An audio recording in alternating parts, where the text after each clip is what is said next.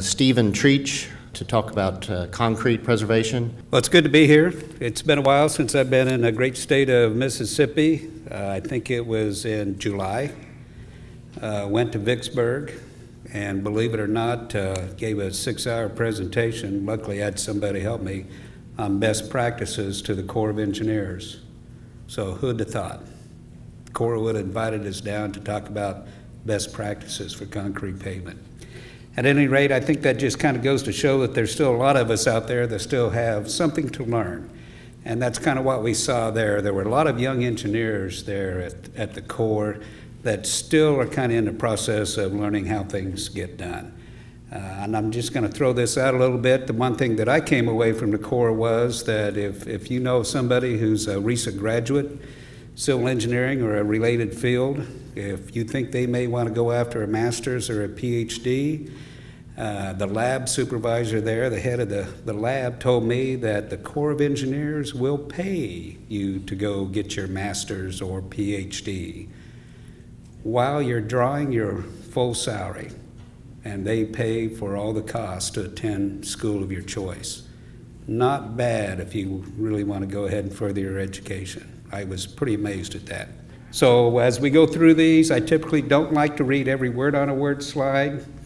Also, I've got a lot of pictures, so I don't like to get into a lot of demonstration on the pictures. I think you can kind of look at those and kind of get the gist of everything before I get into it. But I was here at this particular location, and I can't remember when it was, probably 4 or 5 years ago, maybe somebody, Lindy, I think it was materials meeting, wasn't it? That was here several years ago. And that was a great meeting. So very pleased to be back here in the great state of Mississippi again, and certainly appreciate the invitation. Here's the brief outline. I'm going to talk a little bit about service life, not a lot, but just very briefly. The typical treatments, I've got those listed right here. As was mentioned earlier, there's currently 5 checklists out there. There's 2 more that's going to be developed, so we will be covering all of these, and essentially that checklist series that Jason mentioned. And then at the end, I'm going to talk a little bit about concrete overlays. We're starting to see a little bit of that aspect. I know most people wouldn't think that's kind of into the preservation aspect of it, but when you look into the holistic aspect, maintaining that asset management, that might be something that one of your states might be interested in. And then we'll very briefly go through a quick summary. The investment, there's a lot of money that's going into infrastructure. We hope with the new bill that's coming out, and again, you know, we have to start thinking about the new bill, the highway bill, because this current one's going to be over another year, well, a year from this September. So it seems kind of odd. Seems like we just got the last one passed, but now we have to start getting into the aspect of getting another one. So when we look at service investment, that's when we have to kind of think of, well, what are we going to do long term? And when we talk about long term, then we also have to talk about performance curve. Seems like everybody likes to see a performance curve up there.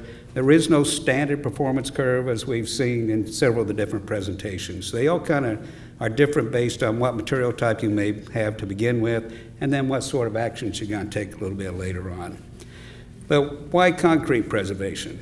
Well, this is kind of an old slide. If you'll see the date on there, this is 1925. 1925. Pretty interesting, isn't it? So that's no concrete pavement. That was in the great state of Ohio. And if you'll look on there, between the yellow lines, that's essentially the original concrete pavement that was placed in 1893. So this particular, if you look at it, is 1893-7, so that's 32 years old right there. Not bad for an old concrete slab. So essentially this is kind of what that service life curve might look like. It went out there quite a ways, and then you had a little jump, and then it went out there a little bit further. 2018. 125 years. There it is today. 125 years. So when we start talking about pavement preservation, we like to think that there's a possibility that we can extend some of our concrete pavements out there quite a ways. So as I mentioned a little bit earlier, we've got several of them that we're going to look at. Again, this is very quick, just a snapshot. It was mentioned earlier by Jason that tomorrow afternoon we'll actually cover in depth a couple of these. And that essentially kind of gets into more of the peer-to-peer. But with 30 minutes we have today, I can just kind of briefly touch on them. I will mention that the CPTech Center, Concrete Pavement Technology Center, we do put out a lot of publications. This is one, the Concrete Pavement Preservation Guide. It was published in 2014. We've got 12 chapters that are listed there. Essentially covers most everything that we've already mentioned before. I would like to point out that every publication that we do is peer-reviewed.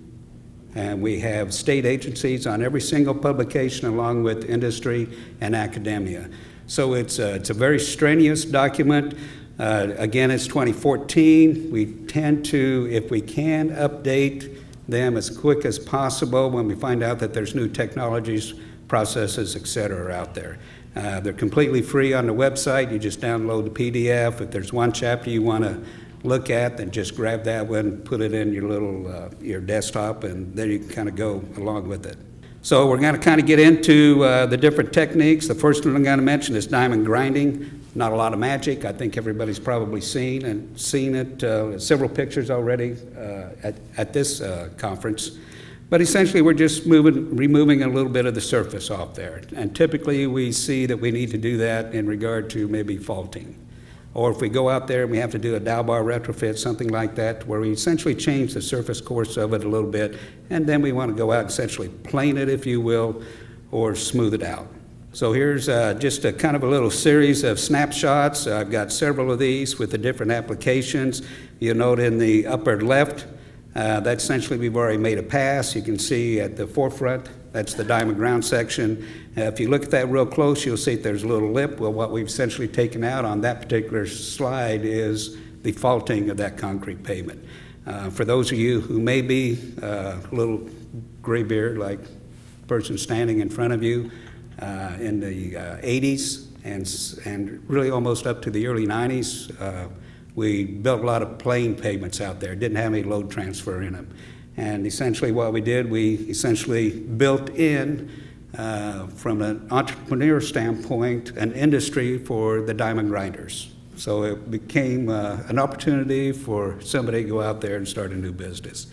So you'll notice the next slide over on the right, we're essentially making another pass.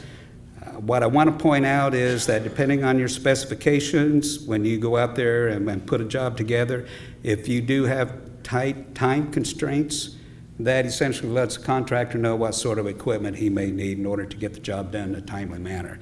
So in this case, we've actually got 3 of the essentially larger type grinding machines out there. Those particular machines would essentially have a 4-foot width. You put those in tandem, then essentially you've got one lane at your diamond grind just moving right down the road.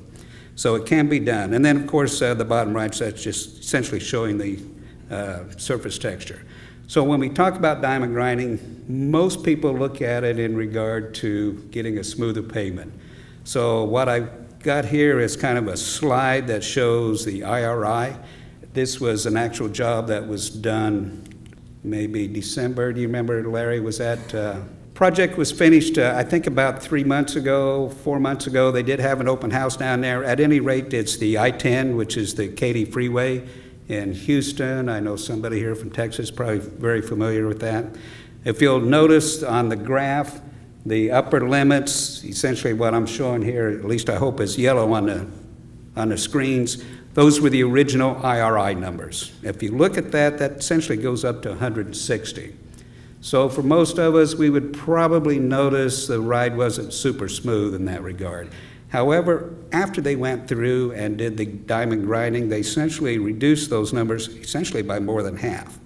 So we're really down there essentially less than 60 for most of those sections. So that's pretty good for going through a pass. But this is something else. This is the noise level, the perceived noise that we all feel when we're driving down the road. Maybe we all feel that or hear that, but what may be more important is the neighborhood that you're running through. And so in this case, the Katy Freeway, probably in locations, I think there's probably 10, 12 lanes, 6 lanes each direction, I believe. And The neighborhood there, with all that traffic, they were pretty concerned about the noise. So this essentially shows that there was a technique kind of called next generation diamond grinding to where it's done to actually lower the noise levels. So if you look again on the yellow, that's essentially the noise levels before they diamond ground. And then if you look down lower, you'll see in the green and blue, and those were taken at 2 different time periods, 3 months and then 6 months later, you'll see the reduction. That's a huge reduction. That's almost 6 decibels.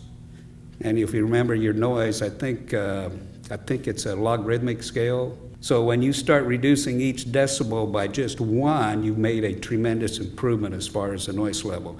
So they were able to essentially on this particular project go down to a reduction of 6 decibels. That's just a huge, huge benefit. Full depth repair. There are a few key factors here with full depth repair. I'm just going to mention a couple of them. One of them is typically we would say you need to go a minimum of 4 feet when you're doing a full depth repair. The purpose of that is really to allow the equipment to get in there and essentially do the drilling to essentially reestablish the load transfer, or in other words, to put the dowel bars back in. There's several different methods to removing the material. If you look in the upper left, here we're taking a slab out all in one piece. It's fairly commonplace. If you do that, then you essentially don't disturb the base material underneath. On the next portion of the slide, on the right side, we've got essentially a gang drill in there to where we can essentially drill all of the holes for the dowel bar to slip into at one time. And then, of course, the bottom left, we've got the placement, and then the finishing on the right. Partial depth repair. What we're finding in the partial depth repair is that some states right now are essentially going with more of a milling type machine to essentially remove the deteriorated material away from that longitudinal transverse joint. Again, when we get into the partial depths, we have to make sure that we have the proper material to essentially put in the backfill or to replace what we've removed. Probably one of the most important criteria in regard to the patching aspects is the limits of the patch itself. Absolutely critical that you don't limit yourself as to where that exterior point would be. And when we get into more of the peer-to-peer type exchanges, we'll get into a lot more of that discussion there. We also like to point out that anytime you do a repair on a joint, you have to reestablish where that joint was. So many times we'll go ahead and we'll put in essentially a reformer, which could be, depending on where you're at, what the size would be, it could be essentially maybe a piece of cardboard, which is plasticized, or maybe some mastic or something like that. Again, we always like to point out that we have to have proper curing. Curing is always most important on a concrete pavement. So here in the upper left, we're showing essentially what a small milling head would be, where you're just going along and milling out really where you've got the deteriorated material. It's kind of a little bit easier to see on the upper right-hand portion of the slide. That is essentially showing the milling head. You'll note that in this case, we don't really have a lot of vertical edges. That's essentially feathered out. We're starting to see some of those particular type patches have actually performed quite well. For people of my generation, that would have been essentially a no-no 20 years ago. We always felt at that point in time you had to have that nice, clean, vertical face. We didn't think the material would stay or have the longevity if it was feathered. Now we're finding out that with the materials that we have today, that's not the case. So improvements have been made. And I will say this, that we always have to be cognizant that what worked 5 years ago may not work as good today. What we find tomorrow may be the best thing for 2 years from now. So we always like to make sure that we can keep the updates going in there. And then, of course, the bottom 2 sections there, we're just seeing the placement. Dowel bar retrofit. This has been used quite a bit in the upper Midwest and even in the West. That essentially is put in there to restore the load transfer. I mentioned earlier that in the late 70s and a lot of pavements in the 80s, they didn't have load transfer. So what we found out with the faulting, et cetera, if we went in there and essentially put 3 or 4 dowels in each of the wheel paths, then we could reestablish that load transfer. And typically what we do with every dowel bar retrofit project is to diamond grind it. There's a couple of reasons for that. For one, we're putting in the dowels because we probably had some faulting out there, so we need to do the diamond grinding anyway to reestablish the profile. And the other one is that in any application, it's a very labor-intensive procedure. If you can get that close when you're doing it, putting in the backfill material, et cetera, you don't have to absolutely get it down perfectly in line with what the existing profile is. You can leave a little bit on top. You don't want to short the material, but you can leave a little bit on top, and that's essentially rectified when we go through with the diamond grinder. Here's a couple of pictures. In the upper left, this particular machine will essentially cut 3 slots at one time, which is essentially what you're seeing in the upper right-hand section. There's 3 slots that have been essentially diamond ground all at one time. The bottom left, that's where we're showing essentially the dowel bar that you go and put in essentially that slot for the load transfer. I will tell you that IG&GA has a dowel bar which actually has the caps and the insert in there. So if you'd like to see a little bit closer viewpoint of that, just stop by the booth at the exhibits right after this. And then, of course, we're putting the backfill material in the bottom right corner there. This is just to kind of give you an idea of the longevity of some of the dowel bar placements. This is in the state of Washington. They started their retrofits probably in the early 90s, 92, 93, something like that. There's a couple of different colors in here. The blue, that's the age of the concrete pavement when the dowel bar retrofit was applied. So if you'll notice, there's green on top of that. That's how long, that's the longevity of the years that essentially dowel bar retrofit has been out there. There's a little bit, if you look on the very left-hand portion of the slide, there's a little bit of gray on the top of the very first one, a little bit of yellow and a little bit of black on the next couple. Those are projects that they had to go into in the last year or two and actually do some other work. So there was an overlay on a portion of one of them. There was a section within a project on another one that was reconstructed. But if you'll look at all of the other projects, they're all still out there and performing quite well. So what we're really showing here is that the original pavements were between 20 and, some of them were up to 40 years old before they actually had some dowel bar retrofits, and some of those dowel bar retrofits have been out there for 20 to 24 years. Pretty good performance. Here's another item, slab stabilization, jacking. That's essentially, we found some of those pavements out there might have had some poor sub-base, sub-grade control out there, so we had some maybe cavitation, something like that, poor compaction. Essentially, if we can go back in there and we can essentially restore what's underneath it for the support, then we can go ahead and get some more longevity out there. So we're kind of showing a couple of pictures here. The upper left, certainly we've had some subsidence there. That would be something that if we were driving down there would probably get a pretty high RRI. Pretty high, probably. That'd be a pretty good bump. So we're just kind of showing as we progress through there, you go in there and you do the subsealing. On the bottom left, you'll see that that's kind of a pavement that kind of rolled down through there. The bottom right, they've gone in there and they've actually mud jacked, slab jacked, essentially that slab, and it's very smooth now. So quite a bit of difference. We don't see a lot of that. We saw more of that probably in that application probably being done in the mid-'80s, I would say, to late, early 90s. Joint and crack resealing. This is going to be a little bit of a demo, I believe, tomorrow morning. So it would be advantageous for everybody to kind of look at that. Essentially, there are several different types out there. When we get into joint and crack resealing, there's kind of the aspect, well, are we trying to essentially keep all the water out, all the compressibles out? What are we trying to do? Are we just trying to fill it? There's some states out there right now that say, well, why do you need to have a joint sealer out there? So there is a little bit of confusion out there, but typically I think what most people or most states have certainly recognized, if you have essentially high volume traffic like on an interstate, it's possible that depending on what type of base, sub-base material you may have out there, that maybe you don't have to essentially put one in. We've found essentially that if you're into the lower volume traffic patterns, especially in the municipal market, some of the county markets, we really need to go out there and make sure that we properly seal the joints, essentially to keep the incompressibles out there and to mitigate some of the water infiltration. There's essentially three types of sealants out there: the hot pores, silicones, compressive seals. More of the upper Midwest states have probably done more of the compression seals than probably some of the other states, but a lot of the hot pores are being done as far as crack resealing.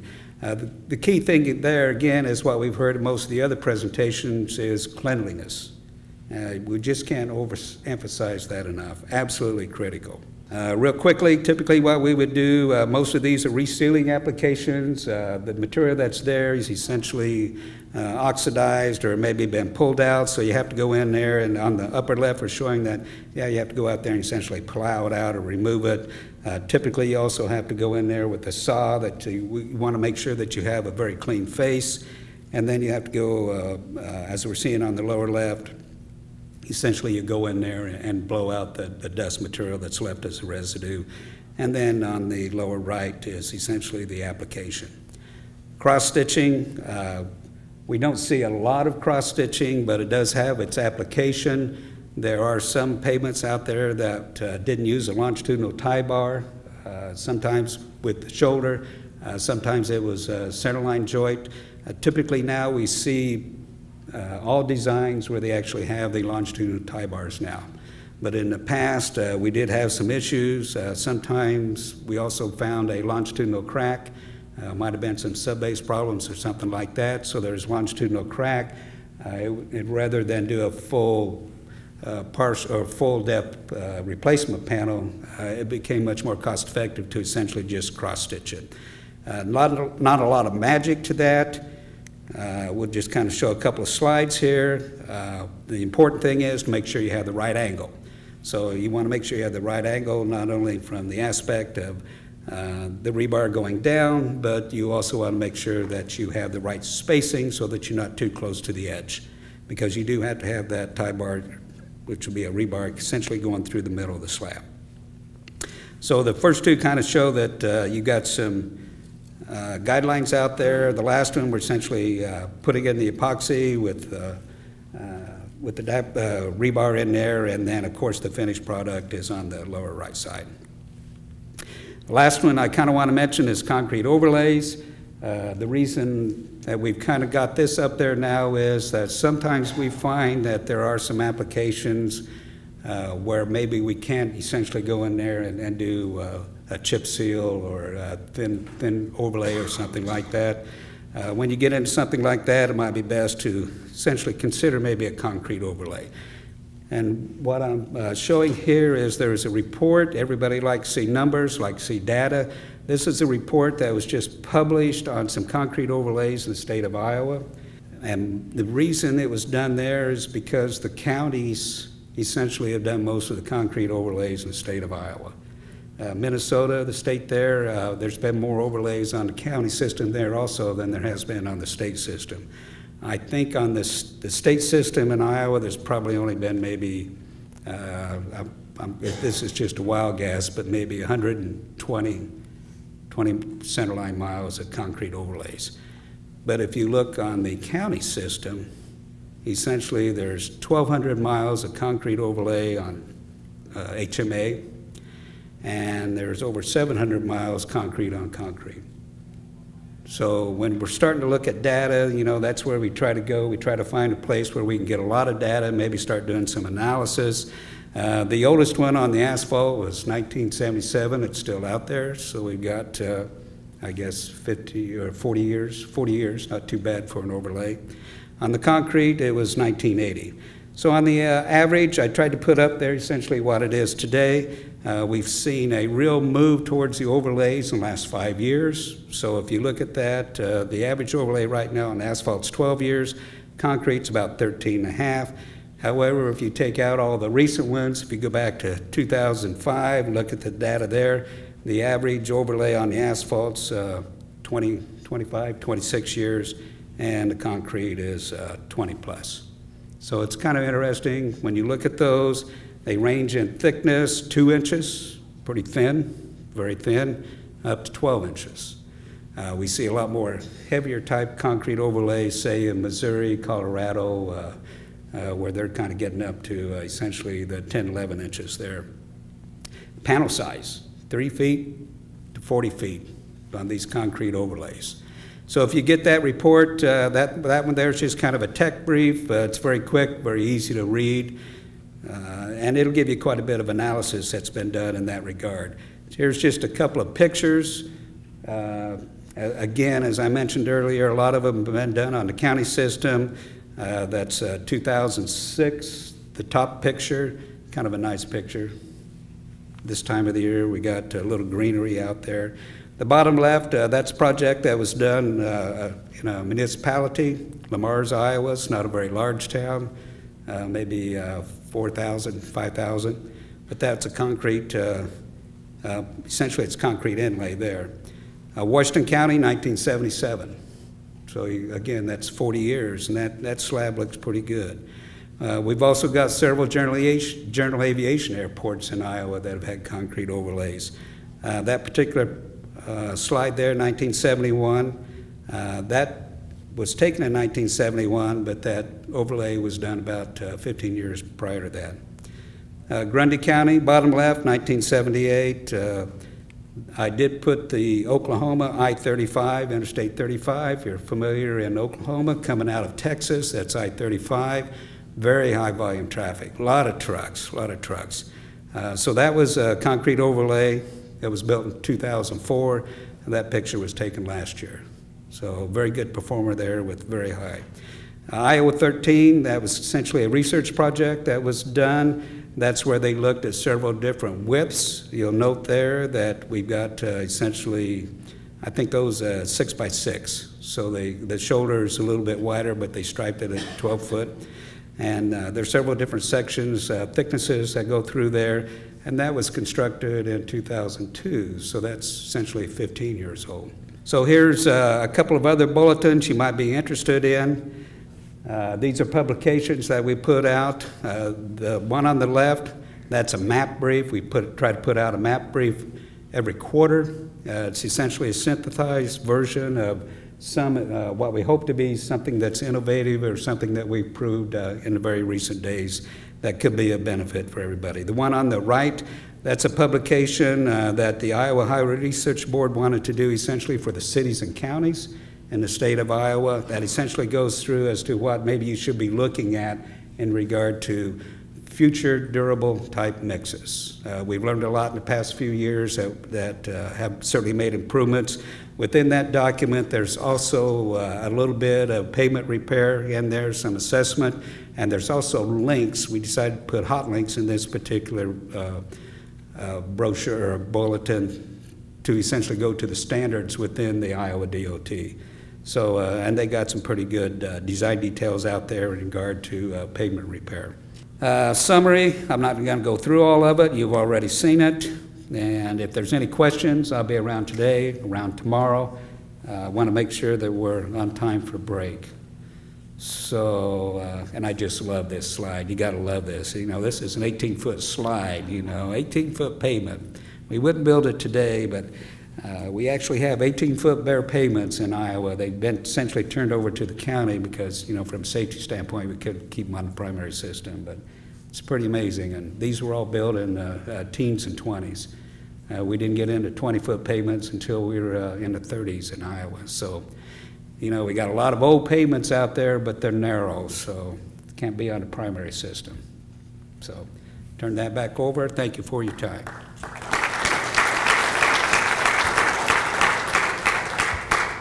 The preceding was produced by the National Center for Pavement Preservation.